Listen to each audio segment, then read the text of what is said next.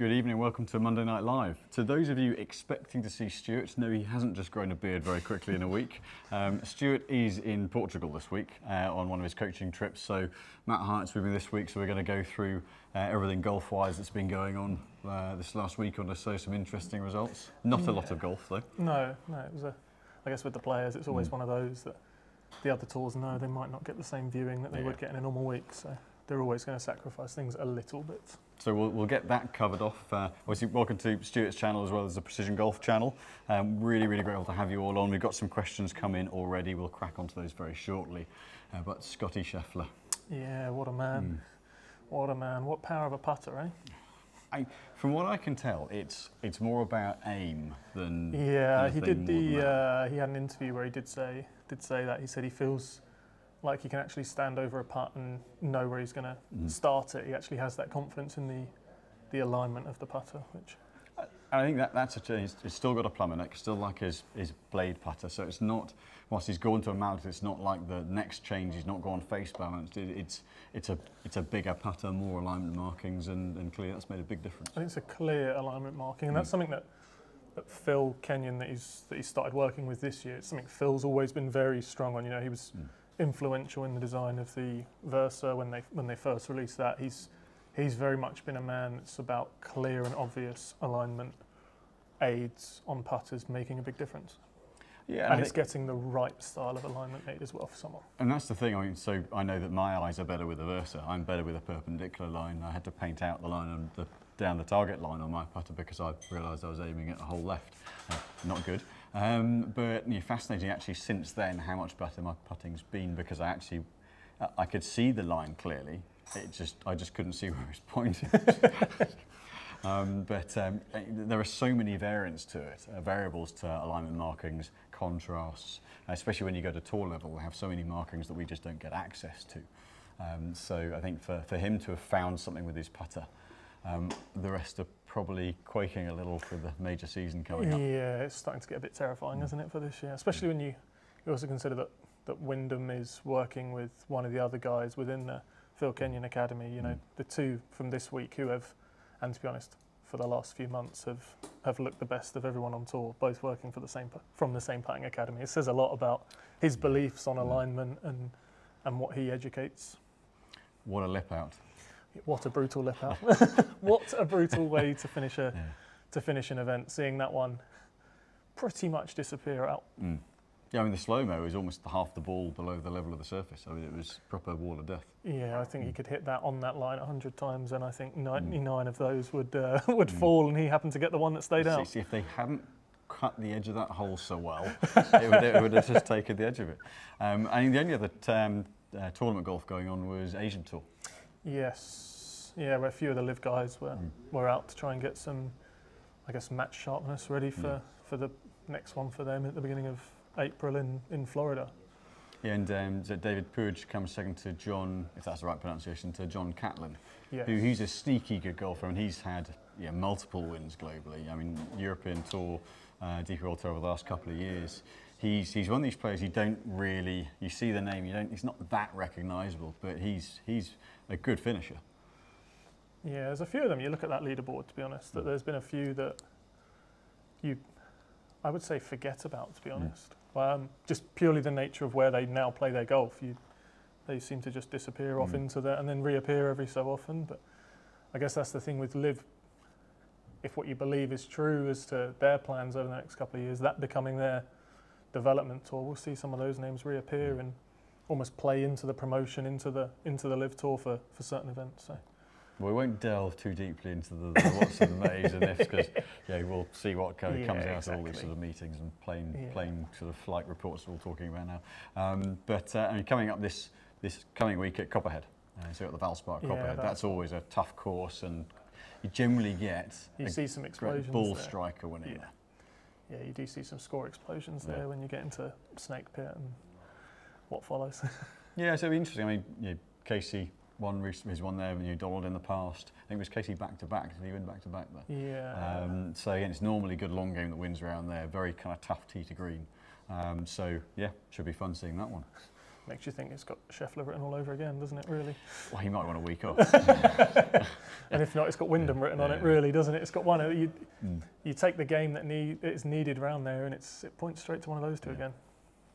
So for betting men and women amongst you, not good odds on those two. No. So we're going to crack on to the questions. James might have a camera on him this week, but James is going to be feeding the questions from Stuart's channel to us. So we've got the Precision Golf channel here, and then James, obviously, we won't be covering the direct coaching questions, but if there's anything relating to potentially how equipment and technique can be affected, anything kind of equipment-wise, fire in and we'll do our best to answer as much as possible. And without further ado, onto the question. I had some questions in before we started, so I think what we'll start off with is C Sunny or Cy Sunny or however you pronounce that one. But he was in a couple of weeks ago and became apparently playing the wrong ball, chrome soft, as my spin numbers were too low, something we see a lot of. Nick suggested a TP5 which brought the spin numbers up to where we're hoping to see them. Could we demonstrate this using a variety of balls? Well, what we will do, we'll use a couple just to display how much difference it can make. Seeing I was requested for this one, so Maddie, they didn't know you were on yet. No, so. I'll get out the way and let you fire away. So what I'm going to do is use one of the softer core balls. I'm going to use the RCT. So we've got the AVX, and then going to contrast with the Pro V1X just to show the maximum change in spin. So you're going to use 6 iron here. And it is something where there's been a lot of talk about using moderate swing speeds using softer core balls. Predominantly they talked about ball speed with it, which actually not something I've seen in terms of it generating noticeably more ball speed, but the distance comes from the softer core taking spin off. So if I can, based on a couple of warm-up swings, this could be ugly. But, oh, you turn the camera on and he finds the strike straight away. So we'll see, AVX, they launch their 15 degrees, spin 4-2. This is a 6 iron, so that is a very low spin for a 6 iron. I'd be wanting it to be up around the 5,000 mark, close to that. But we know the AVX takes spin off. So if I then I'm going to the other end of the scale, going to a Pro V1X.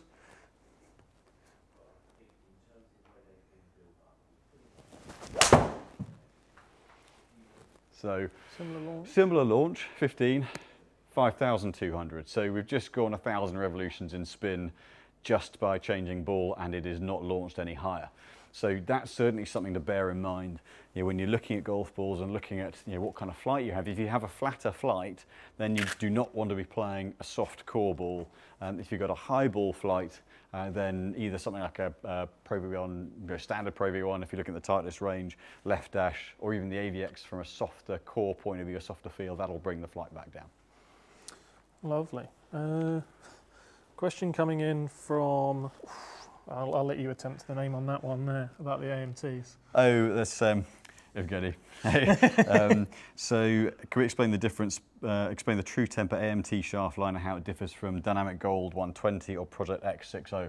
So the AMT stands for Ascending Mass Technology. So any taper tip set of shafts where they've got what we call discrete lengths, where you have a 4-iron shaft, a 5-iron shaft, a 6-iron shaft, rather than a kind of unitized shaft, a parallel tip that's trimmed to length, gets very slightly heavier as you go down the set, from longest iron being the lightest and shortest iron wedge shaft being the heaviest. But they progress about a gram and a half per shaft. So 7 to 10 grams per set. The AMT, the principle is that the long irons are lighter to make them easier to swing, and then the short irons are heavier for more control. But what you do get is you get about a 3 gram progression each shaft. So for a set of 7 shafts, you're looking at 20 grams. So the principle being that the longer irons get easier to swing is great if your energy and your technique suffers into the longer irons. But the problem is that most of the time you end up with either long irons that swing well and heavy hard work short irons, or short irons that swing well and long irons you can't feel. So the theory is great, but in practice there's just we feel there's too much of a strong progression in weight. But the principle is lighter, easier long irons, but you'll not get the same stability through the I've set. only ever seen one set of those work for someone, and that was someone that had the red in the short irons and the black in the mid irons, and the mid and long irons. So they used the combination of the lighter red range, allowing them to not have that major progression into the short irons. But it is very much the AMT. Anytime I've seen them and previously attempted to fit them, it's always been a case of it works for few and far between, and normally it's a trial and error and pull things apart and start again. Or normally your longest iron's a 6-iron or maybe a 5-iron. But yeah, I think so. It's something, great theory. Alexander Ward, evening gents, good evening. After Fitzpatrick's forgotten weight in his grip apparently being the cause of his driving problems, how big a difference does 4 grams make in the shaft? Something you could test maybe. Well, I mean, 4 grams, a grip change of 5 grams is about a swing weight point. So with Matt Fitzpatrick, the plug was underneath the grip.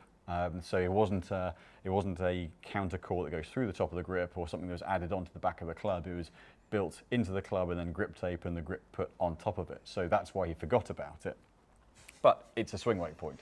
So do you want to test this or do you want me to do? I can have a go. So what we can do, what we've got is we've got a RCOS sensor that we're going to screw into the back of the club and compare how it swings with and without. So, and it's a bit of a, it might be a bit of a tough one for you to physically see the difference, but I think it's something for Matt to explain what the change in the feel does. With the attempt we had at this earlier, I think it'd be pretty clear as to how different it feels. So I'll start with the RCOS sensor in.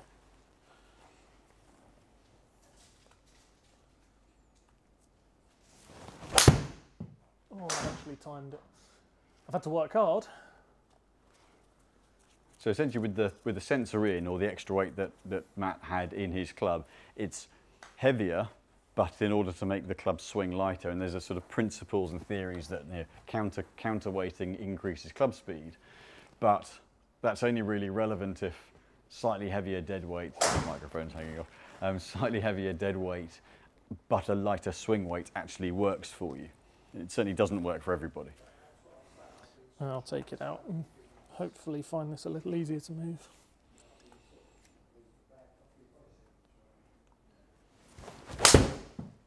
That's more the shape. Up the left, and hopefully it stays there. I mean, okay, I've turned that over too much, but essentially what it does is it just shifts the balance point a little bit. So I could actually feel the head yeah. with that one, I guess, is the best way to... Okay, yes, I've turned it over, but I think that was probably in reaction to the previous one where it felt like it got stuck behind and I saw it go to the right, that all of a sudden without the counterweight I actually had feel for the whole club and then could release the hands as required. Okay, this is something that we're kind of looking at very much with regard to grip weight. So when we're fitting, we'd fit with a standard weight grip, be it a standard size or a mid-size, trying to keep the dead weight of grip the same. And then if someone needs a bigger grip, a mid-size, then putting a heavier grip on if their preference is for a Lankin cross line or a multi-compound mid-size, or certainly a +4, to display what the difference is. And actually, granted in Fitzpatrick's case, it's a very small change. He's also very, very minutely dialed in. So a very small change for him will have probably a bigger effect than for most of us. But having said that, the principle is still the same. So it just shifts the weight position around and can turn a club that swings well and performs well into something that you can't feel the head and you've lost all timing. I think that's the thing for him, especially in driver, where he is on his limit every time he gets driver out the bag. Yeah. Any slight change in that just completely destroys him. So, Ray Eccleston, can we suggest possible alternatives to a VA sleigh for use in a hybrid R-Flex around 85 grams? Ooh, so sleigh, tip responsive, doesn't swing that light. No. So it's a fairly heavy swinging shaft. I mean, if you're looking for an alternative to that, I mean, actually, the NV, depending on what you're wanting NV, from it. Yeah, very nice. Although NV, very good value, although you will have to build the bottom half of the grip up because the shaft narrows down a bit quicker. But that wouldn't be too far off. I think certainly if you're wanting something with a bit of response and a bit of feedback to it, then that would certainly be the first thing that springs to mind. Does the DI come out in a... Do they do that in the 85 in the regular? Just thinking from a similar feel point of view. Yeah. I know it's a tiny bit heavier dead weight that way, but feel-wise would be pretty similar. Yeah, slightly stiffer in the tip, but yeah, similar kind of weighting. Outside of that, I mean, you don't get too many 85 gram responsive tip hybrid shafts, so most of them tend to play quite sturdy. We're seeing a few more lighter weight ones, but you know, maybe the C6 Black would be another alternative potentially to that for you. Kevin T, evening, at what swing speed would you consider fitting a stiff shaft rather than a regular? Now this is something that we get asked quite a bit. I shall let Matt take the lead on this one. There isn't really ever a speed where that's the case, because a lot of it comes down to more the timing and the weight of the shaft. So you might find that a stiff in a Ventus Blue 5, for example, works really well for you at 58 grams, but then actually that might, to hit the 58 grams to get that timing, you might actually find that it's a regular in a different brand. And then it comes down to just a feel point of view of, okay, do you prefer the fact that maybe the Ventus feels a little tighter because of the fact that it's the stiff, so there's a little bit more material down there, or actually does the regular give you a better spin number? That then you start to get into more the real technical differences of the fitting side of things, of what are the perfect numbers you're looking for the person in front of you. But the simple answer is there isn't really a change from one to the other. Yeah, and the problem is there's no industry standard. No. So you know, one brand or kind of model within a brand's regular is a stiff in one of its other models. But equally speaking, the actual difference in flex between a regular and a stiff is very small. If you take the actual CPM, the cycles per minute value that a lot of stiffness is kind of graded on, you're looking at 3 to 5% of the actual bending of the shaft. So it's more about, as Matt said, when you get the weight right. So there are a lot of times between a Modus 105 regular and stiff where, you know, it's, if someone suits a slightly heavier weight, you go in the stiff at 106-7 grams, and if they need a few grams lighter, you go down to the reg. It doesn't affect the flight or the performance or the dispersion, but if the reg swings better, they're going to hit it more consistently. So that's really, and other than a preference for a stouter feel, where, you know, ultimately, if you have that option of a firmer feel and a softer feel that both swing well, you'd order in that way, but that's really where you'd use flex. Kevin Phillips, hi guys, any fittings with the new whiteboard? It seems tip heavy, swing rate is 1 to 2 points heavy on my scale, thanks. Well, you're perfect one to talk about this. It's something that I have to say, when we got them in and we were a little bit, I guess, skeptical of them initially. We were expecting it to be a bit more old school whiteboard, where it is that sort of very stout feel down the bottom end, and therefore we were expecting them to be quite tip heavy. And then we built the demos up and started testing them, and probably over the last month they've probably shot to the top of, into the top 5 at least of shafts we've had go through the building. They've been one of our more popular ones. There's slight variance in the feel as you go between the flexes. Well, this is something we actually messaged Mitsubishi about. So we got our demos in, and between the kind of the regular to stiff flexes, we noticed a very different feel and slightly different balance. Yeah, swing weight definitely changed through that. The softer shaft, the softer by classification. Shafts were a little more tip heavy than DX, and then into the TX got a little more up and sort of mid, and then upper mid even in the, like the 63 TX, for example, is very much a high mid balance shaft, whereas the SR's mid low. You can really feel that snap at the bottom end with the SR. We felt you could really feel a kind of kick fairly kind of, or what seemed to us midway down on the softer flexes, but then the X and the TXs were really stout all the way through, and we actually went to the point of going to Mitsubishi and saying, have these been engineered to perform differently through the flexes, because they feel like this and this is how they swing. And they went to the engineering guys and they said, they haven't been built differently. And then they came and they showed us the bend profile, the EIs, and actually in the stiff and the regulars, the mid to upper section is a lot softer, but they're all very stout in the tip.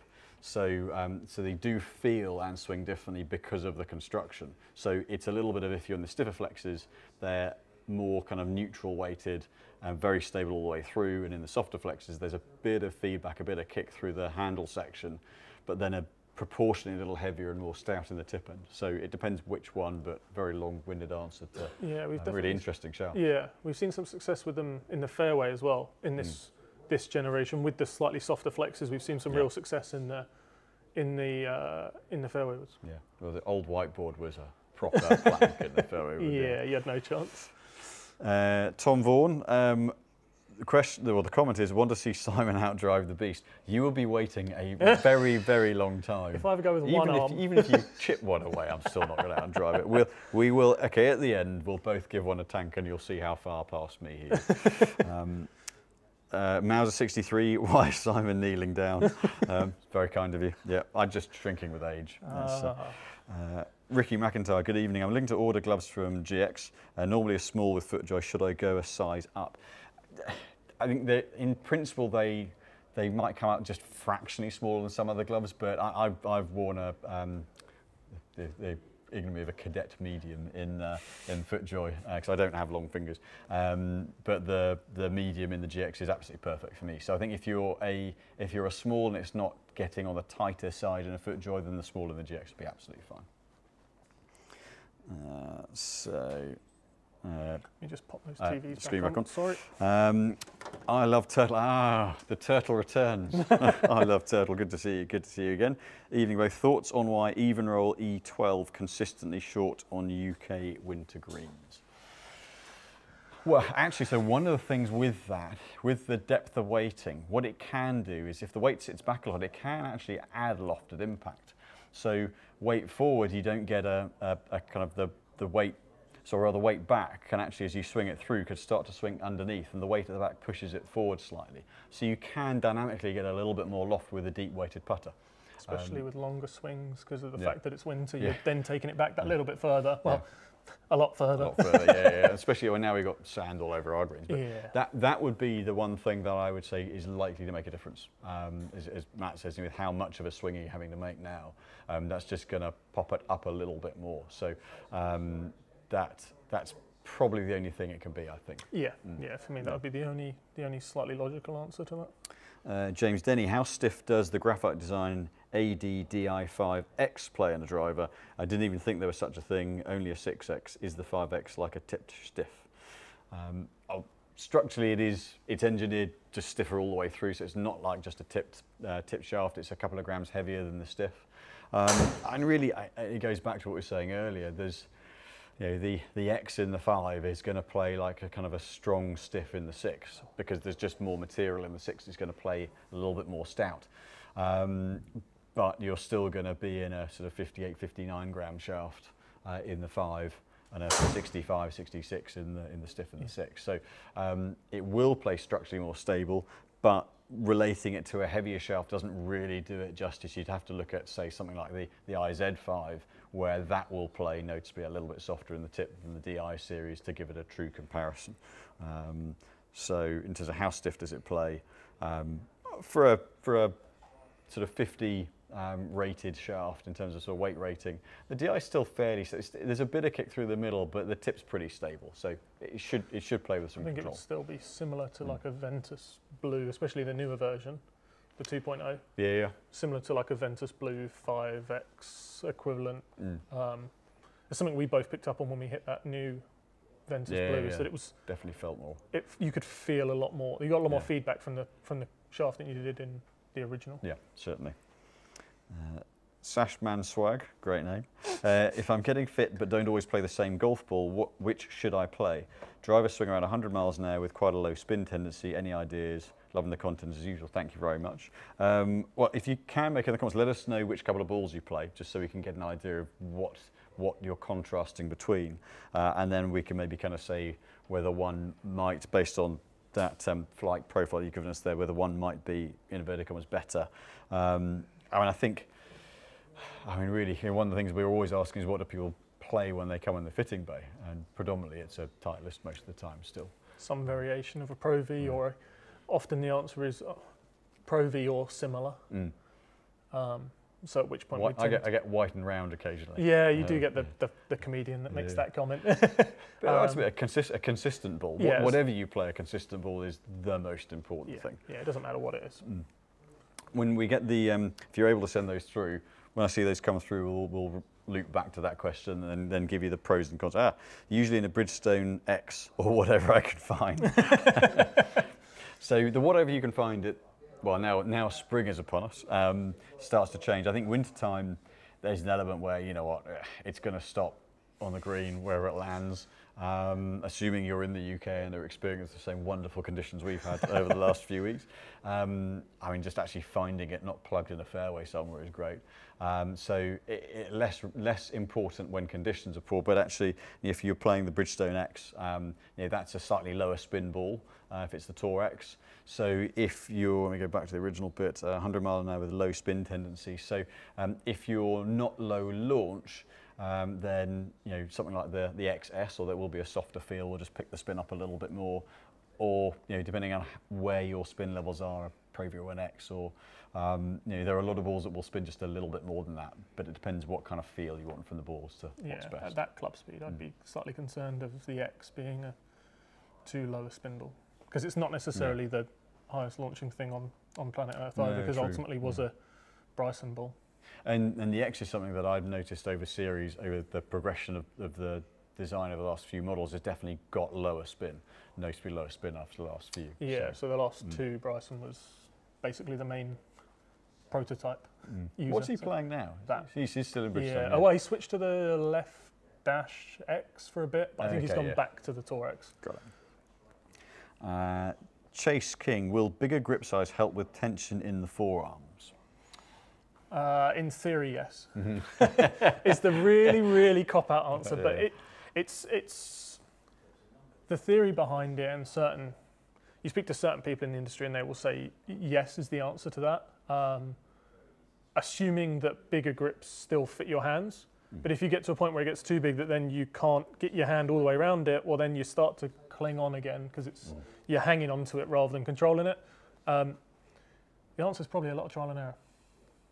Well, I think it's I think there's, you know, depending what, you know, I guess base glove size you're wearing. If you're in a medium or a smaller, you know, standard size grip with, you know, standard up to a couple of extra layers, is, you know, pretty, you know, neutral size for you. If you're at a, you know, kind of a medium, large, you're getting pretty close to a mid size. So that as a kind of base marker can guide us to what, in theory, kind of core size should suit. But then you get the variables around kind of, you know, bottom hand, you know, hand dimensions, sort of length of your kind of index finger on your bottom hand, and how much tapering you need. So there are lots of layers to it, but essentially if you're in a medium, large or large, mid-size, anything less than that, standard core. If you're an XL, well, getting a grip that doesn't go stupidly heavy in a large size, that's then a challenge. But as a kind of baseline, that's a good start point for you, I think. Driving range king, is there any benefit to having two shafts for your driver, i.e. max carry for winter golf and max total for summer, or should a properly fit driver do both? Probably depends where you play your golf. Oh, actually, this is true. There's winter and there's winter. Yeah, because it's that thing of if you're, if you play inland parkland golf in the winter and then you're someone that plays down on the coast a lot during the summer, then yes, absolutely, there's a justification for having two variations, because that's two very different style of golf. But actually, if you're someone that plays the same course every week, if it's somewhere that dries out a lot. See, I would say unless there's a massive temperature variation, then a different shaft, but then you always do two sets of clubs then, and then there's all kinds of, you know, problems with your marriage and things kick off from there. But I would say if you were going to go there with it, I would go two different lofts of head, because ultimately the shaft is the bit that gets you to deliver the head consistently and suits the way you swing and you move. So if you've got that bit right, then actually you're just looking for a lower flight and a higher flight, or a slightly different spin profile. So it's not something, so with the UK, the conditions we have here, I don't change mine, because, you know, I don't play much in winter for a start, but it's something that there could be, as I say, in the situation of a links golf to inland and kind of heavy wet conditions versus kind of firm and fast and running, then you're really only wanting the pitch of the flight to change. You don't want you to have to change much else. So you could play two slightly different lofts of head, I think, to create that rather than changing the shaft.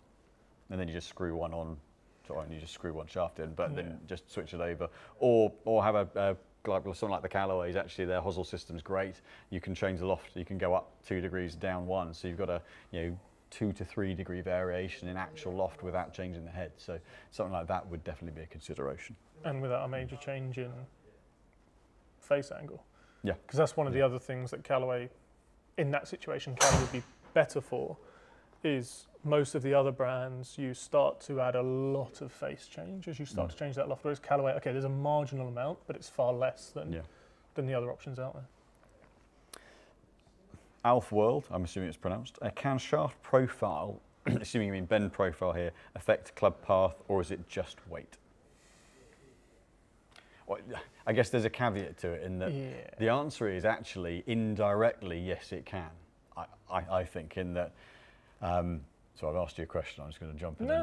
In that I think that how the player reacts to the feel of the shaft can then affect what they do. So, as just changing shaft profile and bend profile, can that affect your swing line? No, it shouldn't do. Balance point and dead weight affect how you and the club interact. So kind of heavier drops underneath, lighter you can lose plane both ways round. But I know if I go to a softer feeling shaft, I don't swing it the same. I'm going to start to move the club differently, and probably your softer feeling shaft get more from the inside because I feel like I'm going to hit it left. So indirectly, yeah, I would say so. Yeah, I guess we did it with me with the when we looked at iron shafts recently for a set that I'm probably putting together for this year. I've been a Modus 130X guy since I was 14, 12 years at this point.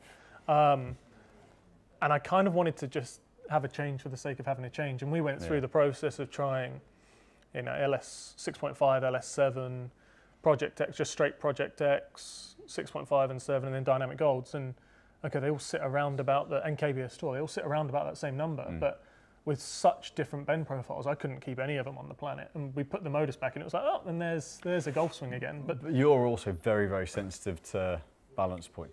Very sensitive because of the enormous amounts of acceleration rate. The moment it gets, for you, if it gets behind, you then fetch it and shut it down. So some of that, I think, is the balance point change a little bit. But equally speaking, yeah, you and I both react to the feel of the shaft quite a lot. So from that side of things, yeah, it will change your action. Cool Breeze, good name. Sounds like a good bar somewhere, somewhere warm on a beach. Hi chaps, do you tend to see flatter lie angles in wedges versus irons? My wedges seem to trend left of target. Also, how often should I get loft and lie checked on the iron set in general? The loft and lie check on the iron question probably depends on where you practice and how much you practice. If you're someone that practices on a concrete-based driving range and you hit balls twice a week, the answer is probably every 6 months at least, if not in shorter intervals than that. I mean, certainly, yeah, if you're doing it through if you've got a set of forged heads and you're practicing all through the winter, it's probably every 3 months. As for wedge lie, I think it depends on how you use your wedges. I've always been someone that plays them a degree flatter than the irons, but I play a lot of shots where I play hands low, especially on the shots where I start to take pace off, my hands get a lot lower. So at that point, if I don't play it flatter, I start to see it go left. But then I know, and I've fitted individuals that are very much hands high, so then we like to keep the lie angle following the trend of the irons. I think it's very much a person-to-person thing. Yeah, I was going to give a kind of little bit of a visual on this as well. In that... Good old face plane tilt. Yeah. So in the wedges, when you go, the more loft you get, the more you change the lie, the more where the face points change. So if you've got 0 loft, then you can change the lie wherever it wants and the face is still pointing directly at the target. But the moment we add I'll make this a little bit clearer, the moment we add a bit of loft, add a bit of loft and then change the lie, that now, and all I've done is tilt it, that's now pointing left. And then flatten it off, that's now pointing right. So when you get to the wedges, that's why there's more of an effect and why more people, left is more damaging because it takes spin off and distance control's harder. So therefore, or more effective. So therefore, upright in wedges is more damaging than it is anywhere else in the bag. But there's also an element where technique-wise, a lot of play when you're playing wedge shots, don't tend to stand up and hit that way, putting the toe down and needing the lie to be upright. What we also tend to do is to get, especially when you're in a bunker, kind of sit down there, get down to the ball so the clubhead can work underneath. So what you're doing is you're dropping that handle even more and shallowing the plane out. So putting the toe up even more than normal. So for a standard shot, we turn through and release up here, hands finish high. For a wedge shot, you tend to turn, shall I do it this way, rather than kind of swinging through and up there, tend to keep the hands lower and work that way. So all the best wedge players tend to see hands low, almost into that left pocket. And what that does is that keeps the club working that way and the toe sticking up. So for a little short wedge shot there, the handle's always staying low, so that sticks the toe up. So it's more likely to be that you're more likely in wedges to have the toe sticking up and need a flatter lie than anywhere else in the set. There you go. If you wanted the full explanation, there you go. And you got the demo to go with it. I need to get my back moving. Daniel Winterbottom, hi gents, do you see mini drivers becoming more widespread? I much prefer small-headed drivers of the past. There's certainly a lean. We're seeing more come through. And we're Mm. seeing more in the, not necessarily as a replacement to the driver, but as a replacement to the 3-wood, so the 13.5. Mm. I saw quite a few last year, 13.5 mini drivers come through that someone had got to replace their 3-wood because either their 3-wood wasn't giving them enough off the tee, or they're a course where they needed that something to hit that was a little shorter, but they could trust where it was going to go. So there was I saw a few 13.5 degree mini drivers. I think that it's sort of twofold though. I think the answer is, I think if they weren't done as, in inverted commas, hot shot products, sorry, I'm walking a bit, and by that I mean that's sort of where, like the likes of TaylorMade, it's a small volume, kind of mid-year, it's out on tour, everyone's seen them, get them out there, and then there's one run, sell out, done. That's part of the problem in terms of actually, like for us, there's no point us getting a demo in. By the time we get the demo, they've all sold out.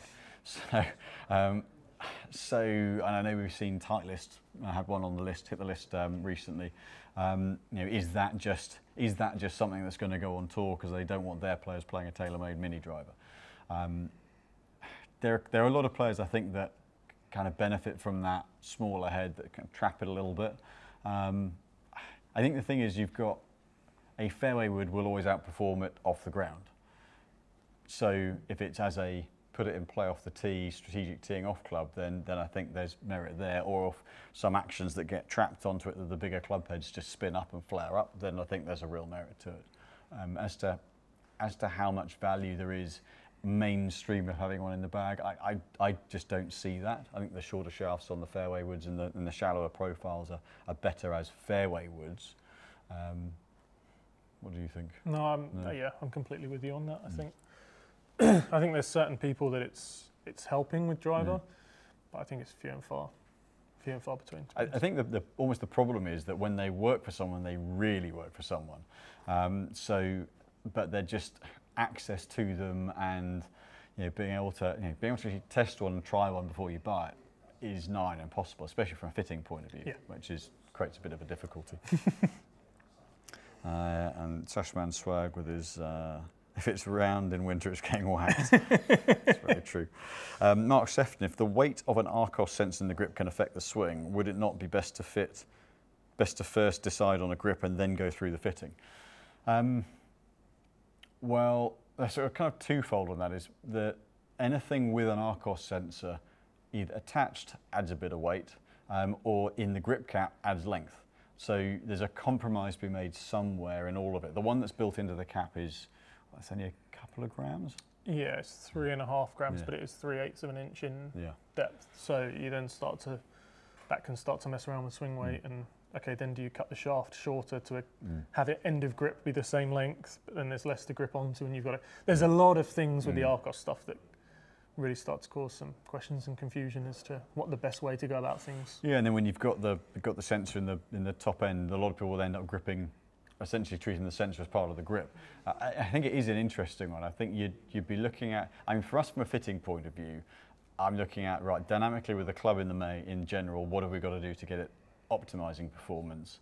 And then, when you're looking at, you'd need to look at grip size certainly at an early part of the fit to know kind of roughly where you're going from that standpoint, so you can test with a relevant grip size and grip weight. But it does throw, as far as saying a curveball, but an extra bit of complexity to the build, because what happens if you then decide you don't want them in anymore, having used them for a little while. Now the ones you can unscrew, you can just unscrew and take off, and that's all fine, and those are probably the most versatile ones. But the ones that are built into the cap, you have to make a decision: do we build it like it with a normal grip, in case they go back, the player goes back and decides they can't be bothered with the Arcos anymore, and I want a normal grip again? Because if you do it for the Arcos grip, the clubs are too short.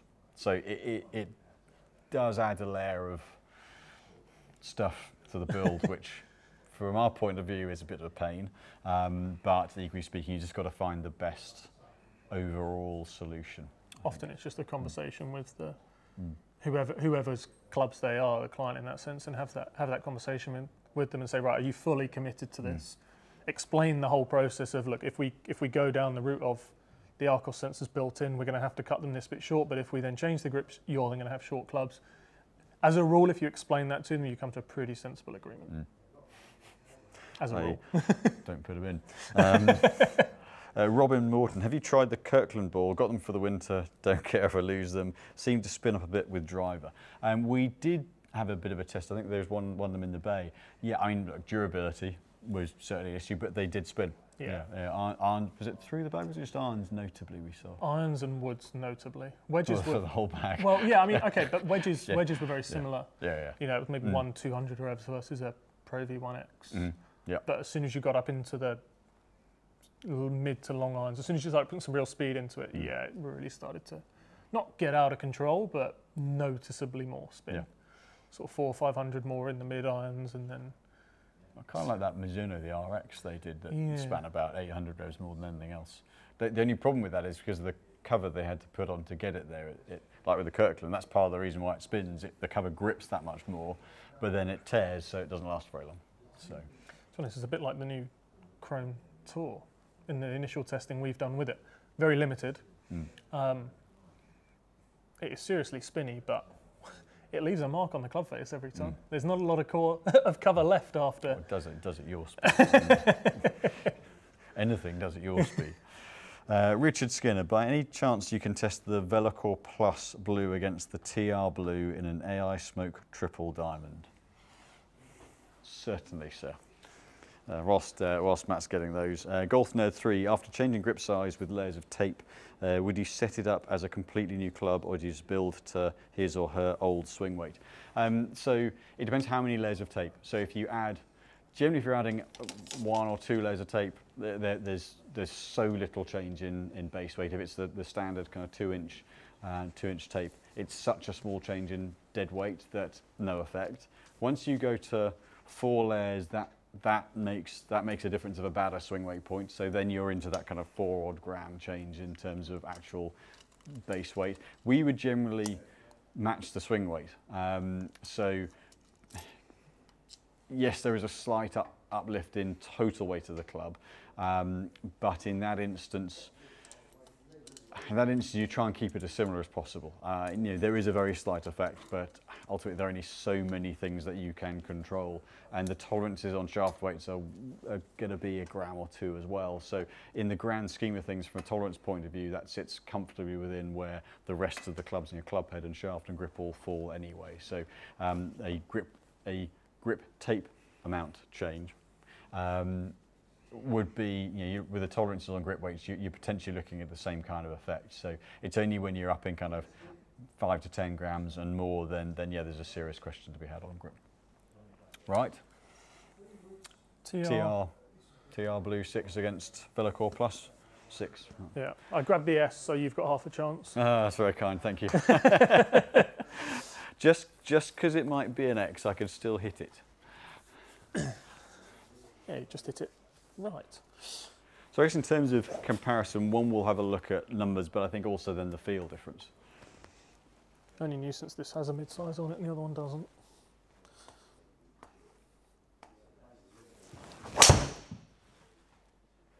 So the TR, because of the weave in the butt section, actually plays a slightly higher balance than the standard, the original blue. So certainly a fairly stout feel through the upper midsection, but not it doesn't swing heavy. I forget it's actually quite a nice feel. Well, for you, it doesn't need tip balance. It's great.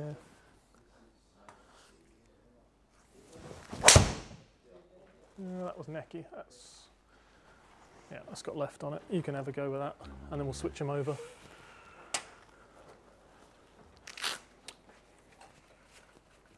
Right. That seems way too high. Yeah, sorry, I'm 5 or 6. Well, you've got about a 7 degree angle of attack. Okay.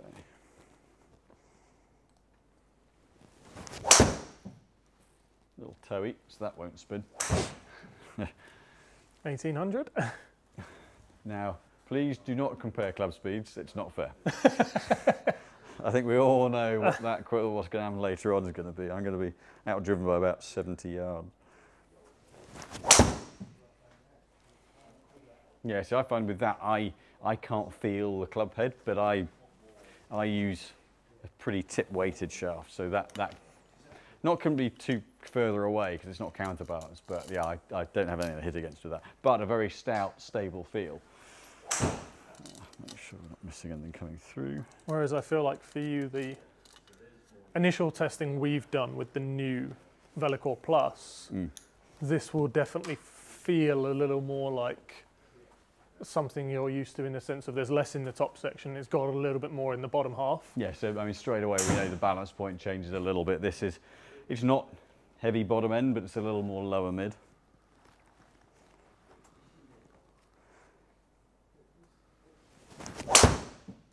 Yeah, so I can use that weight in the bottom more. It's interesting, it's a slightly, the TR definitely has that, for me, a kind of a tinnier sound, a tinnier feel, that harshness in the top end. This one, you definitely get a little more give through it, but yeah, this one swings fairly well. Yeah. What I have noticed is that very low spin out of this. I've noticed a really, versus original series, definitely a little less spin, but that consistency of spin's been very, very good. It'd be interesting to see what happens if they go down the route of the original series of doing the blue. So for an open face, that's pretty good on spin. Yes. If they go down the route of doing the blue, the black and the red. Well, they will, yeah. It'll be interesting to see what happens with the black in the... Well, I mean... Being historically the low spin. For me, with that, I mean, I don't see how much lower it can go. No, low spin or low. In that sense, it's tip end feel as well. I don't know how they can get much more down in there without it. Oh, that's one. One, yeah. So that's the shortest drive he's ever hit, that's for That's sure. the one you should have gone up against. I can beat that one. I can beat that one, yeah.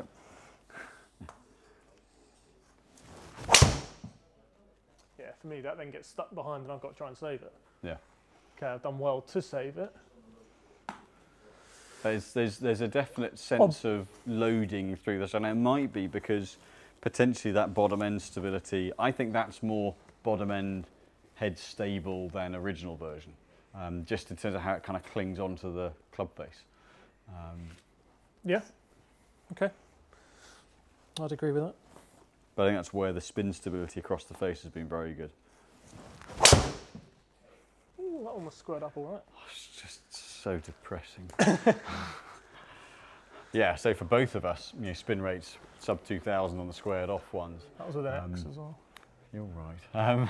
No, as in that was probably one X. Yeah, I think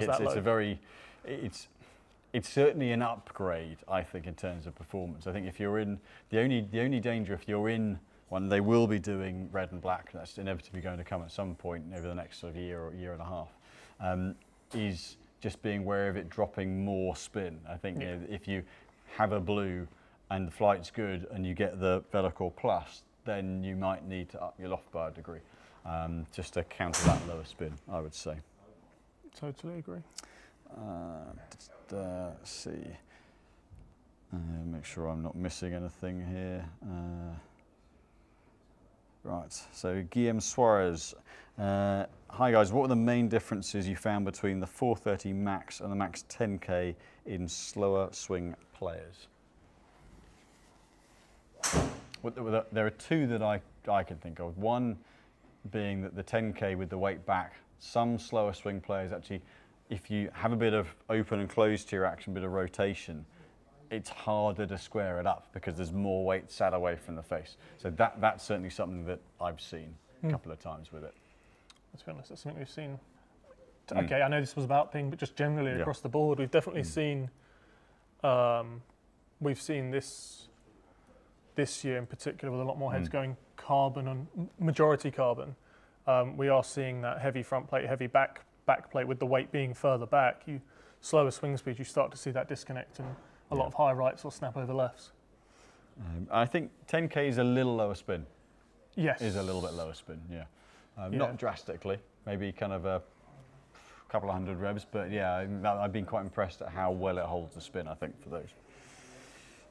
Nigel, hi Simon, is there a difference between KBS TD 60X compared to TX 60 Rainbow? Well, the TX is just that little bit more stout, and 1 or 2 grams heavier, and it's got a rainbow finish. So the base shaft underlying is exactly the same to the original red and black series. It's just a paint finish. So just it'll feel. I mean, they feel quite stout. I think those shafts are quite unique in terms of the way they swing and feel.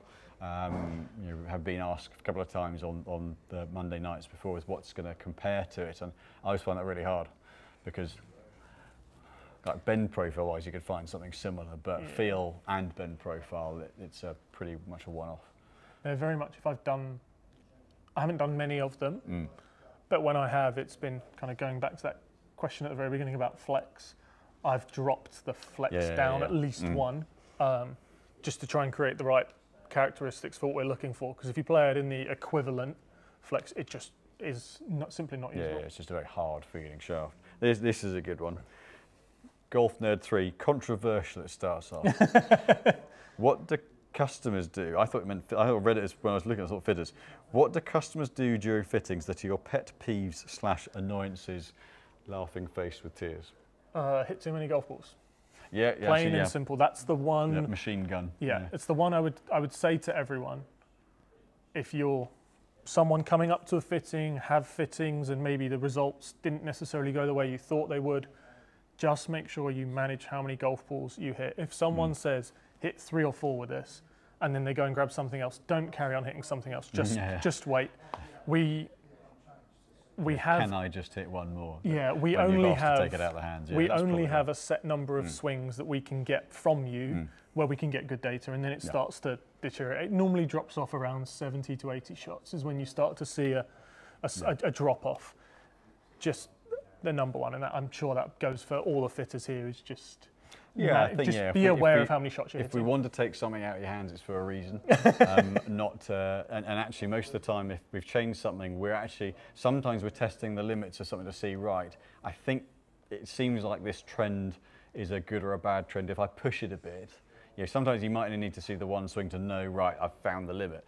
If we want to take it out of your hands, just let us. Yeah. And my other one would be people not necessarily being open in their thoughts on something. So, for example, if I give you this and say, "Do you like it?" and you straight away don't like the look of it, does it come in a different colour? Or you don't like the you don't like the feel of it within one swing. I might look at the numbers and go, "Well, they're great," but you might say, "I hate the way that swings."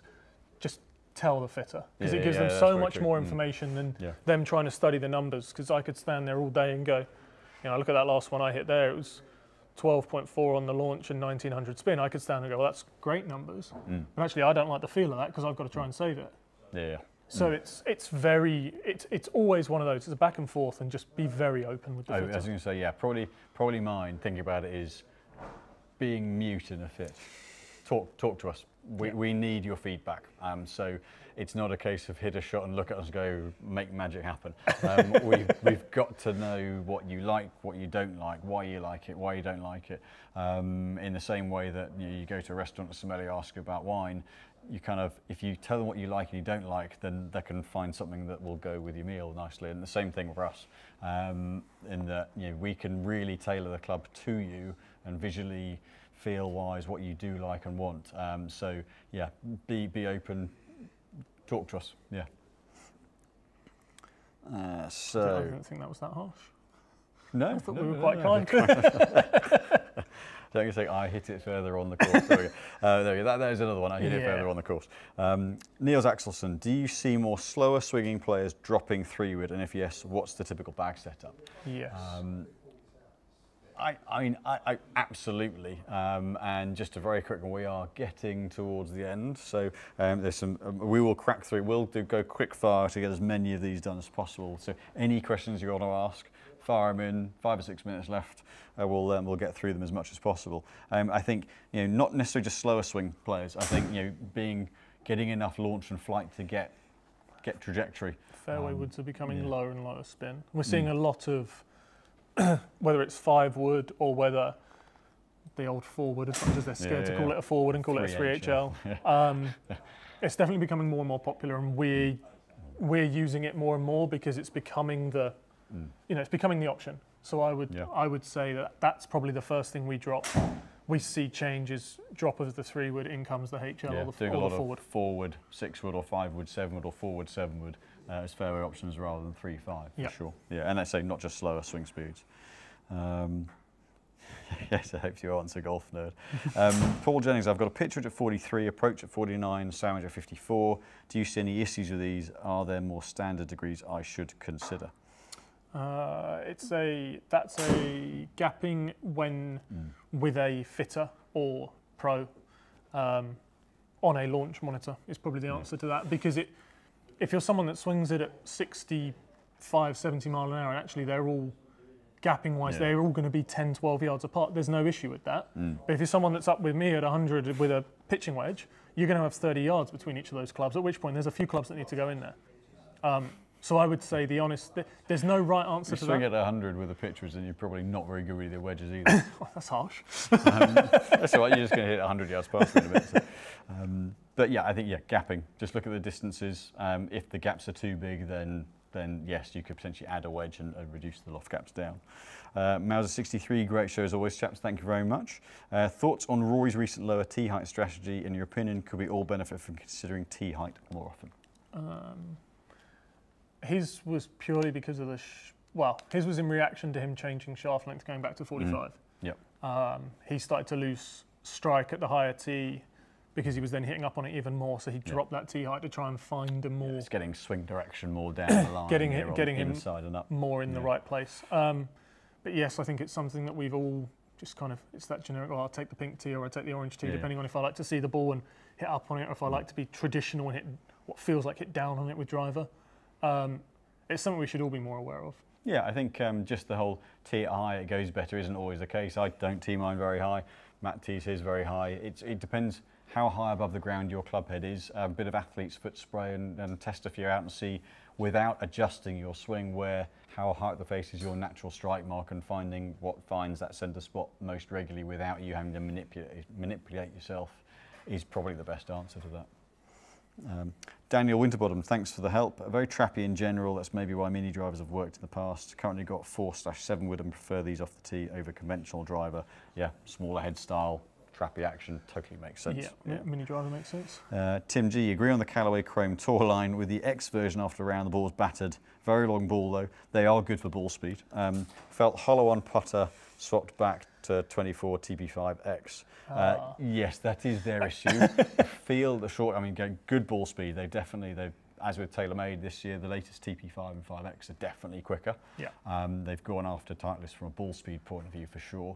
But yeah, the Callaway does suffer. I think it's exactly as we described it when we tried it out. It's even, you go back to sort of 588 when you go back that far. That was when I first switched to a Callaway ball. I used it for I think 3 weeks and then switched back to, I think it probably would have been Pro V at that point, because I couldn't deal with that hollow, clicky. Yeah. Even now it just gives me a bit of shudders down the spine just as a thought. Right, quick fire. We've got literally a couple of minutes left. Fujikura, this is the Tim G, Fujikura Pro 2.0 Tour Spec version aligns closest with which current Fuji Ventus offerings? I would say it's black. The 2.0 is the heavier, stiffer, the more stout version of it, and maybe blue TR possibly, but they swung heavier. So blue TR/black. I think technically, if you ask them, it's Motori. Yeah, it's more of a Motori X1, F1 series. Yeah. 2.0 or Pro series is launching later. There's another version of that later this year. So, Richard Skinner, amazing. Thanks, guys. Pleasure. Tom Ashmore, evening, gents. Is a 5 handicapper, OK ball striker, looking at Strixon irons. Should I consider both the ZX5 and ZX7? Yes, because they are very different in their launch profile, in their launch characteristics. 5 will spin it a little less. 7 will, as much as they're not high spin heads, they will spin it a little more. 7 will probably launch a little lower. 5 will launch a bit higher. So yes is the answer. I would say no matter where you go, test them both. Yeah. Because you'll see a big difference.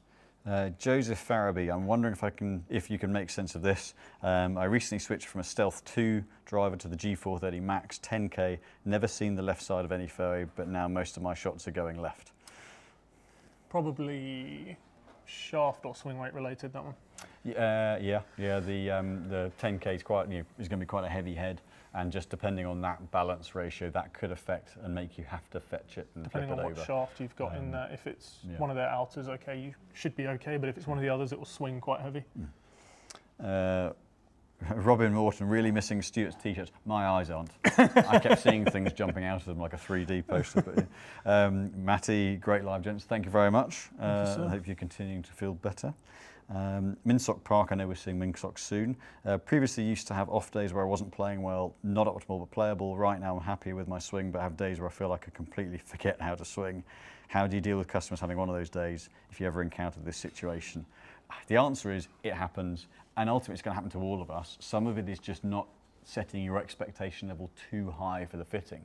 You will have shots, rounds, days, fittings where you're not at your best, but actually sometimes that gives us a really good indication of what we need to allow for. So don't try too hard on the fit.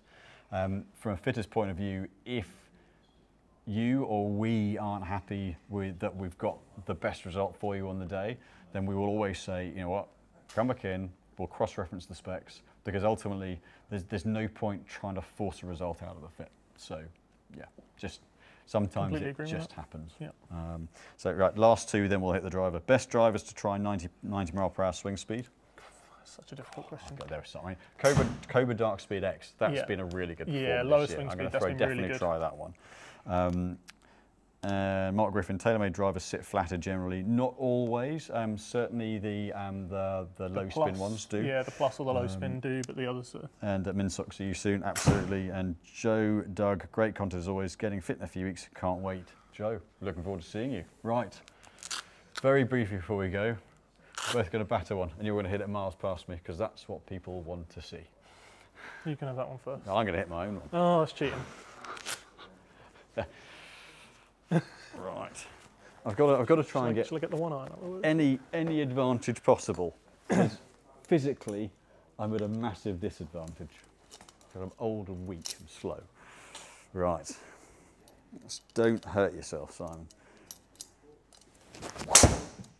A little low on the face. I'm going to do one more. Right, I'll give you a couple of chances. I'm going to go and grab. Something out of the workshop. You know I'll hit that one well then.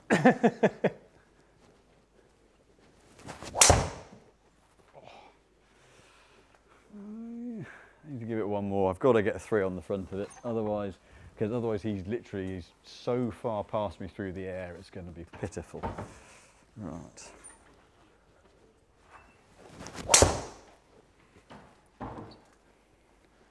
Have you got one where I'm going to have to open your shoulders? Oh look, that's straight. 0.4, 0.6 on the path and face to path. Oh, look at you. Find the fairway. How boring. Right, that's all I've got, isn't it? Right, let me hit driver first, and then I'll see if I can beat you with a 1 iron. You see, I would say that's harsh and unfair, but it's disappointingly true. Oh, it's just... Little spinny, little low on the head. Oh, let's tee up a bit more. See, I'm a good boy and I'm not going to swear live. I'd like to point out this isn't my driver, there's the excuse. That sounded hit. Yeah, 185. 185. Look at that. Utter outrage. Only the 50 yards in the air different. It was futile me trying because you were still going to be 20 yards past me through the air. Even if I absolutely got everything out of it. Now, this is an interesting one. This is a bladed Ram 1 iron.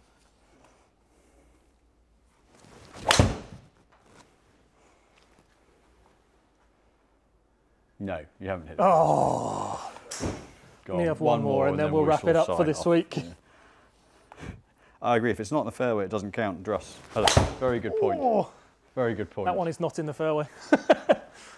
That one's a finger stinger. Look at that. For reference, that's Proper. That was the toy of choice there. The proverbial butter knife. Everyone, thank you so much for all the interaction. Been great fun having Matt on. Bit of variety, raw power, and somewhat lacking ability, but no, great knowledge. Matt, I mean, we are going to be doing some more videos where Matt and I will be doing kind of first look tests on things. So when we're getting new product in, where we're literally just going to set the cameras up and film us just talking about product and what we find through it. So that's something that we've always enjoyed doing. So it's been great having you on. Thank you for subbing in. Thanks for having me. And thanks to everyone for joining us. We will be here next Monday at 6 p.m. You never know, Stuart might even be here too. And look forward to seeing you then. And thanks for all the questions.